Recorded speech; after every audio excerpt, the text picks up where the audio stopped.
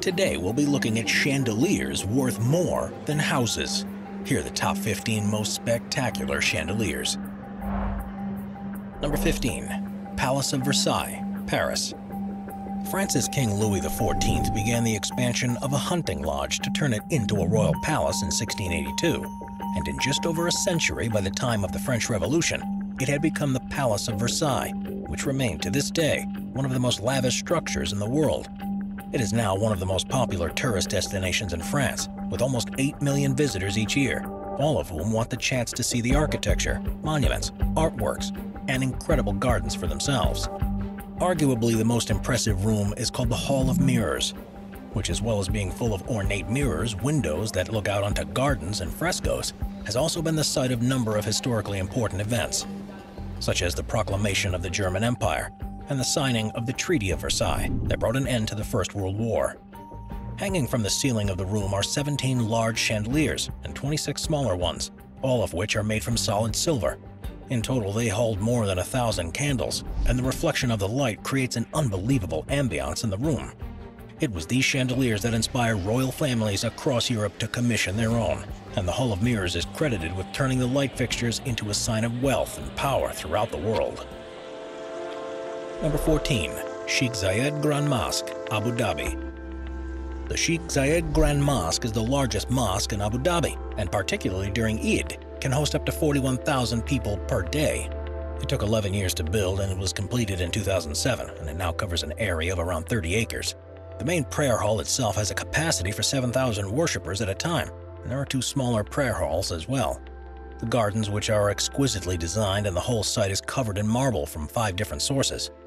The floral courtyard, which covers an area of 180,000 square feet, is the largest marble mosaic in the world, but that's just the beginning of the ornate designs throughout. The carpet in the main prayer hall is the largest in the world, weighs 35 tons, and took 2 years to weave its 2.25 billion knots. Chandeliers play an important role in illuminating the interior spaces, and the developers imported 7 custom-designed pieces from the Fostig company, that's based in Munich, Germany. The largest of them is the 3rd biggest chandelier in the world, at 33 feet wide and 49 feet tall, and is simply breathtaking to see in real life. It's the main prayer hall and weighs 12 tons, and is designed to be a contemporary take on a chandelier. It's made from gilded stainless steel and brass, and is plated with a large amount of 24 carats of galvanized gold. Number 13. Chandelier Bar, Las Vegas. Las Vegas is a place that's known for its excess, taking ideas born in other parts of the world and putting their own unique take on things. It's for this reason that along the Strip you'll see a replica of the Eiffel Tower and of Egypt's pyramids. But it's just not the building facades that have taken inspiration from elsewhere, the interiors do too. Inside the Cosmopolitan Hotel you'll find a chandelier that's so huge you can actually visit a bar to buy drinks inside it. It's actually a 3-story chandelier that contains a series of different bars and lounges, and is a destination in its own right. It was designed by the Rockwell Group and Focus Lighting, and covers an area of 10,000 square feet, within which there are 4 bars, as well as a 5th that's on the ground floor below it. To create this effect required the installation of 21 miles of crystal beads, 7 million crystals, and a state-of-the-art projection system that makes the most of the chandelier's reflective ability. Each bar is themed differently, and even has completely unique menus on offer. It's now become such a renowned venue that no trip to Vegas can truly be complete without visiting for at least one of their cocktails. Number 12. Sedlec Ossuary, Czech Republic. With more than 200,000 visitors each year, the Sedlec Ossuary in the Czech Republic is one of the creepiest tourist destinations you could ever go to. It's a Roman Catholic chapel that's beneath the Cemetery Church of All Saints and is decorated with skeletons from as many as 70,000 people. All of the bones came from the graves in local cemeteries that were dug up during the construction of the church in the 15th and 16th centuries. Since then, they've been rearranged to become what they have today, and the central feature hanging from the ceiling is the most unique chandelier you'll see anywhere in the world. It too is made from human bones, and is said to include one of every type of bone in the human body. It's surrounded by skulls along the ceiling and is flanked by bell-shaped mounds that are also covered in skulls, which is near to the signature of the artist who created the designs, which again was made from human bones. At nighttime, the ossuary is plunged into darkness, and when it's lit by candles from the chandelier, it's bound to send shivers down your spine, as the skeletons around you almost appear to come to life. Number 11. The Jai Villas Palace Houses, India. The Jai Villas Palace in Gwalior, India, was built in 1874 by Maharaja Hiraj Bahadur, who was at the time the Maharaja of the region.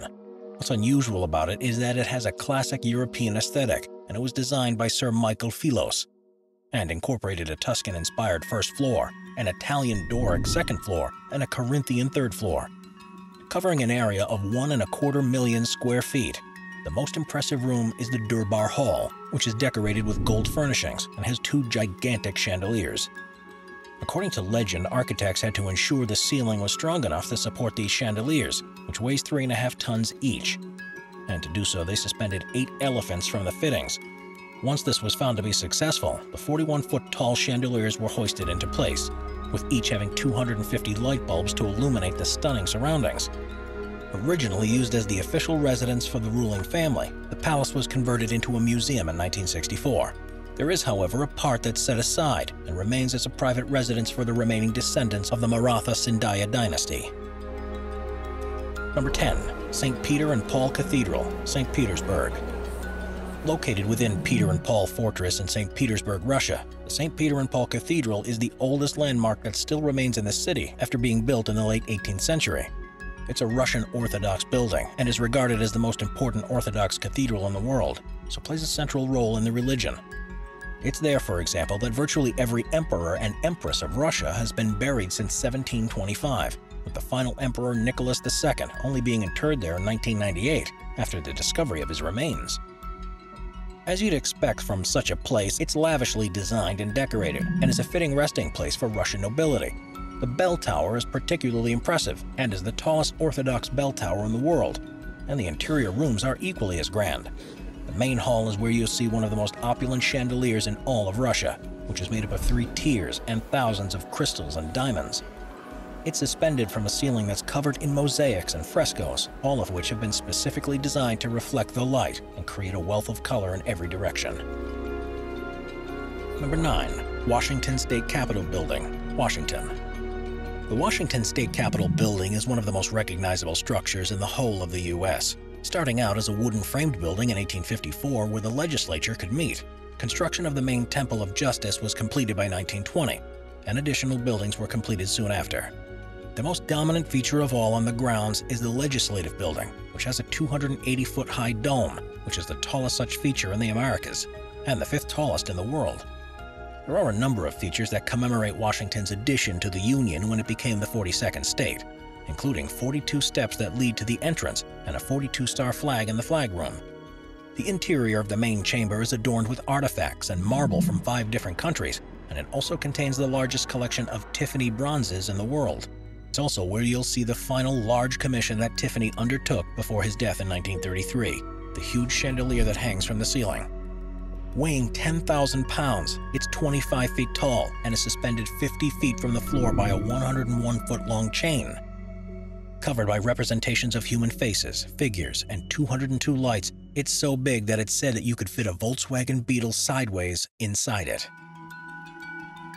We're constantly adding more people to the Top 5's production team to bring you all the best content. Be sure to subscribe with notifications on and hit the like button. Number 8. Dolmabahce Palace, Istanbul. Built between 1843 and 1856, the Dolmabahce Palace in Istanbul, Turkey, was designed to be a modern palace for the Sultan at the time, Abdülmecid I. It cost the equivalent of $1.5 billion in today's money to build, which represented a quarter of the country's entire yearly tax revenue.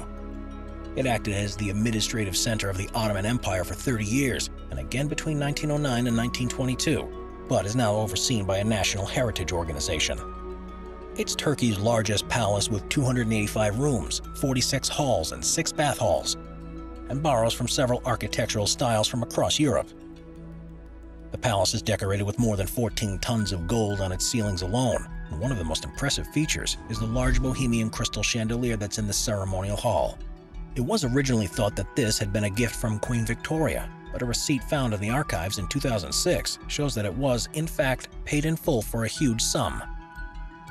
Weighing 4.5 tons, it has 750 lamps and is a fitting centerpiece. It's not the only chandelier in the palace, of course, and the building is also said to house the largest collection of Bohemian and Baccarat crystal chandeliers in the world. Number 7. The Metropolitan Opera House, New York. The Met is one of the most important cultural centers in the United States and is home to the Metropolitan Opera Company and the American Ballet Theater. The current building was opened on Broadway in New York City in 1966, and so much effort went into perfecting the acoustics that tests included the loudest note possible being played by an orchestra and the firing of a shotgun. Since opening, it's been continuously upgraded and remains one of the most state-of-the-art performance facilities in the world that can stage even the most demanding performances, with its network of hydraulic elevators and motorized stages. Of course, none of this is visible from the audience perspective, and even more effort was put into surrounding them with a stunning environment. The lobby contains an array of 11 chandeliers that are described as representing constellations, with moons and satellites extending in all directions, and the main auditorium contains a further 21 chandeliers that match them. The largest of them is 18 feet in diameter, and they're crucial to the overall feel of the place. All of the chandeliers were provided to the Met by the Austrian government, not as a gift, but as reparation for American help during the Second World War. Between them all, there are more than 49,000 crystals, and 12 of them are mounted on winches so they can be moved out of the way during performances to prevent them from obstructing the view of the audience. Number 6. 360 Mall, Kuwait. The 360 Mall in Al Zahra, Kuwait was opened in 2009 and is one of the city's premier shopping destinations. With hundreds of stores to cater to the more wealthy of society, the architects behind the mall decided that the building needed to exude lavishness, so they installed a $2 million chandelier above the main hall.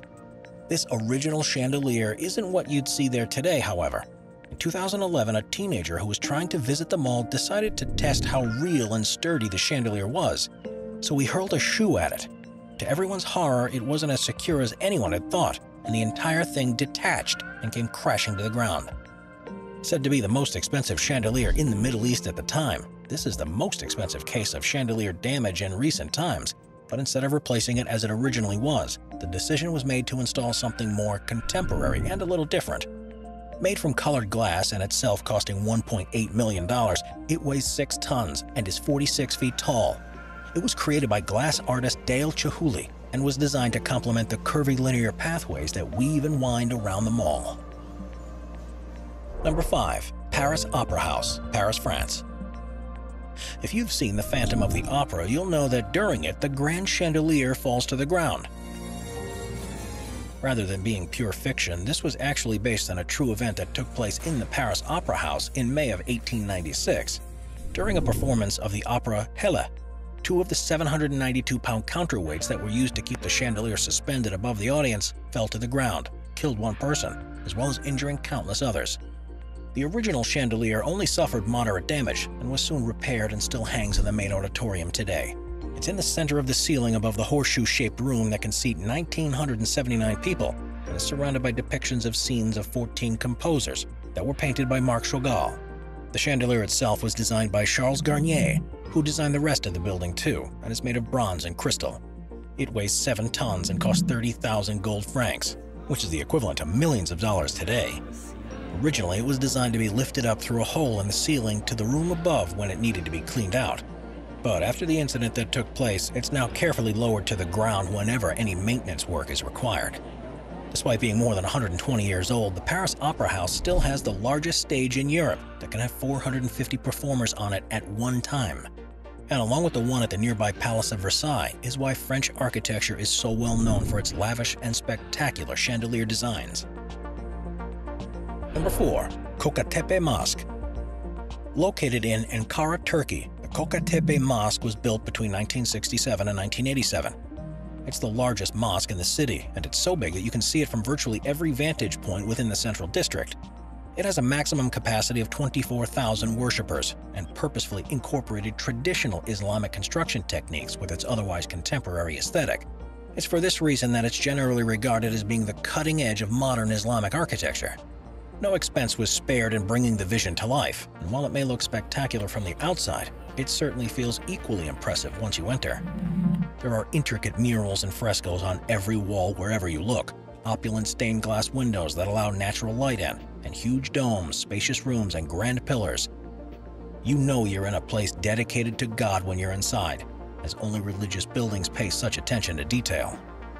One of the focal pieces of the main prayer room is the chandelier, which is shaped like a giant glowing sphere with candles suspended around it. Amazingly, it weighs more than 7.5 tons and is just over 18 feet in diameter. There are a further 32 side lights, which themselves are smaller spheres that encircle it, as well as 4 corner lights in the room, all of which combine to create an unparalleled canopy of light above all who worship there. It's truly one of the most spectacular modern chandelier designs you'll see anywhere in the world, and it's no wonder that people travel far and wide just to see it. Number 3. Blue Room, White House, Washington, D.C. Despite being called a house, the White House is nothing short of a palace. Originally built between 1792 and 1800, it now covers a floor area of around 55,000 square feet across 6 stories. There are 132 rooms, 35 bathrooms, 8 staircases, 3 elevators, a tennis court, a swimming pool, a bowling alley, and even a private theater. And this is all before you take into account the secret rooms and levels, and the extensive gardens that surround it. With so many rooms, there's the opportunity to decorate each of them individually, and that's exactly what has been done. On the first floor of the White House, there are 3 state parlors, but by far the most impressive is known as the Blue Room.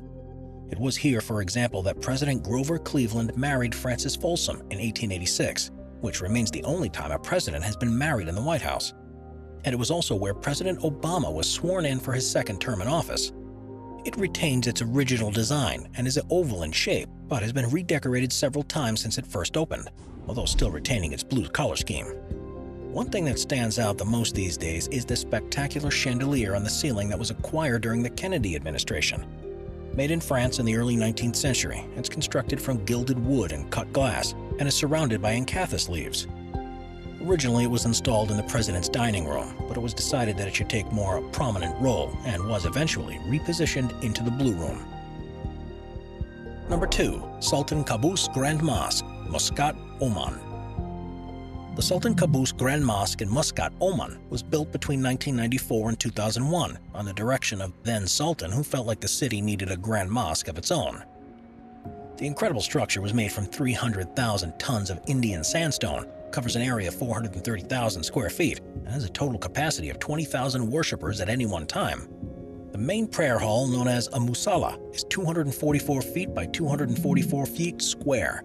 It has what was once the largest single carpet in the world, which weighs 21 tons and has 1.7 billion knots, and there's a central dome over it that rises 160 feet above the floor.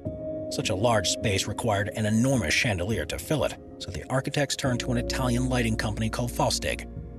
With a weight of 8.5 tons, it's 46 feet tall and would look out of place anywhere else in the world, except for in the huge dome of this mosque. It's adorned with 600,000 crystals and 1,122 lamps, and has a dimming system installed that ensures that it always provides just the right amount of light to the room. Amazingly, rather than lowering it to perform maintenance, the chandelier actually has its own dedicated staircase that allows workers to walk up to it and inside of it instead. If the light from this giant chandelier wasn't enough, there are a further 34 ones on the same design, although considerably smaller, around the rest of the building to create a continuous internal aesthetic wherever you go. Number 1. Buckingham Palace, London.